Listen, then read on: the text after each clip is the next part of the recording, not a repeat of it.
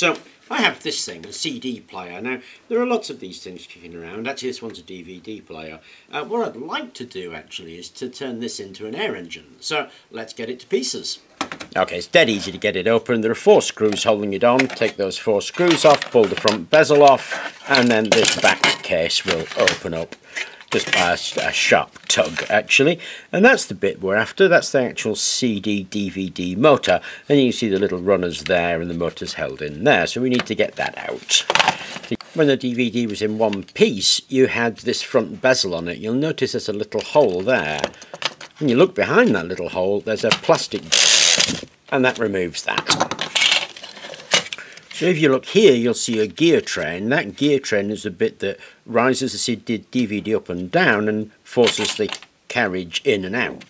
And it's connected actually to a little DC motor. So there's a little gear train and motor there, which are lovely.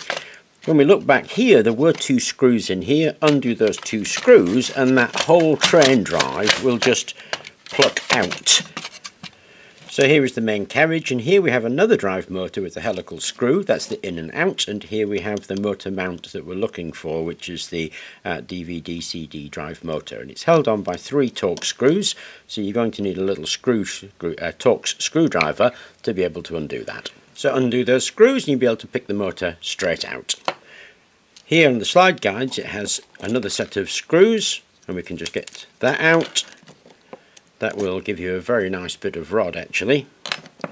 Same thing on this side, we've got a nice little bit of bar there. There is the laser mechanism itself, just sitting there rather nicely. And then we have this last motor here on its driver that we can undo those screws for and take that motor out, and that motor also is mounted quite nicely. So now we have the motor, we have to connect to it. Now you're never going to be able to connect to them. It's really quite difficult. So the thing to do is take it to pieces. Now this is only a push fit, so you prise it off. Prise it off gently. It'll come off in one of 2 ways. Either this top one will come off by itself, leaving you the spindle in, or the whole spindle will come out. When you've done that, that will actually just come off really, really easily, and that's obviously the magnet, and here we've got the rotor. And now you can see the connection points that are actually large enough for us to be able to connect to. Sometimes it's 3, sometimes it's 4. This one has 3 connections. Okay, so I've soldered 3 wires onto those 3 contact points. Like I say, if you have 4 contact points, solder 4 wires on. Now basically you can't have a big lump sitting there because you're going to put that back on. So if you've got a big lump, you're going to have to file it down, cut it down with a knife, resolder it so that the lump that you've got for the solder connection was actually the same size as it was before. Otherwise you won't get that back on. So there will be 2 ways that these are wired. I was kind of lucky in that mine was wired a bit like a PC fan. So what that means is, around all those poles you saw, if I can take that back off, there we go. So around all these poles are basically 2 coils, and those coils come like that. And the other coil is done like that. So these 2 are joined together, and that's why we see 3 points. One of those points has 2 wires together coming out, and it's the midpoint of the coil. The other, the 2 ends of the coils, and it's the 2 ends that you want, it's not the midpoint. If you do the midpoint, you'll get half the output, so you'll still get output, it'll just be half the output. If you've identified the 2 ends of the coils, you get the full output that it can possibly give you, and that's why we have 3 on here. Now it's dead simple to find it, because if you measure between here and here, you'll get some resistance value. You get the same one if you measure here and here, they'll be roughly the same. If you measure here and here, the resistance will be twice. Equally, you can do what I've done, which is just connect the whole thing up and give it a spin and see which one gives you the highest output. In my case, you can see the 2. These 2 wires give me the highest output, meaning that wire is in fact that central wire, so I don't need that one, I can just remove it, and that's what I'll do.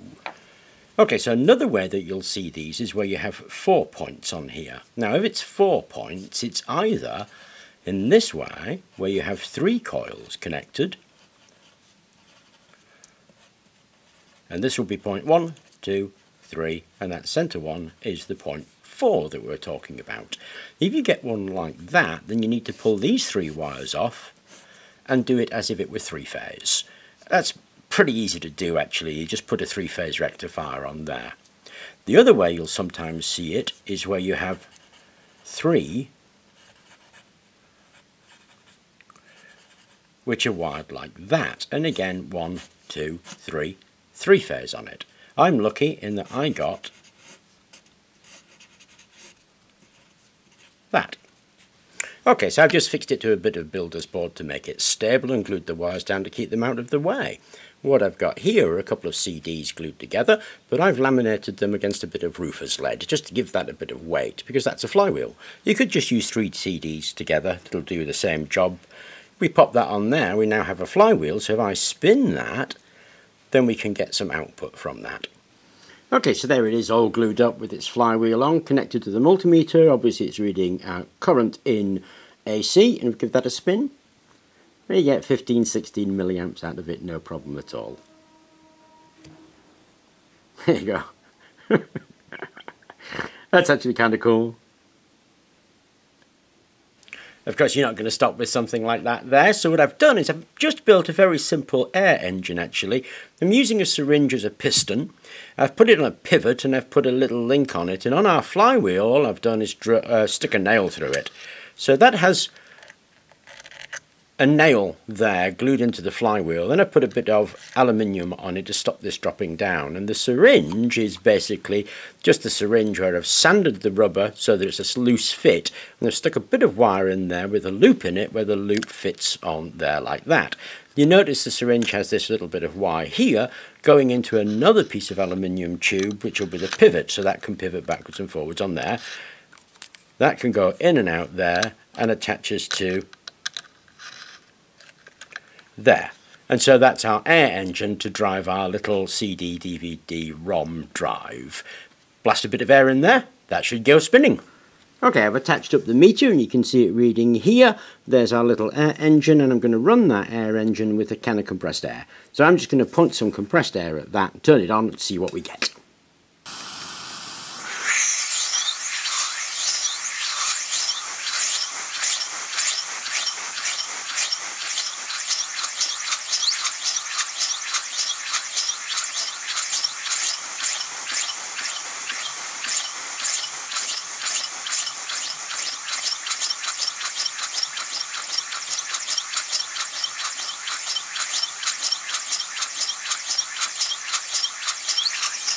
Okay, for me that was awesome. I mean, it's not the most brilliant of air engines, it's just a really simple oscillating engine. We got a few revs out of it and it did about 20 milliamps, something like that. But I think as proof of concept, can it be done? Awesome stuff, it can be done. What I'd like to do next really, I think, is build a better air engine so that we can get a higher number of revs out of that and see what we can get when it's actually all a bit more sealed up and running. But anything that's going to turn that flywheel obviously is going to generate. But I thought I would share that with you because I thought it was quite a cool project actually. I hope you enjoyed the video and thank you very much for watching.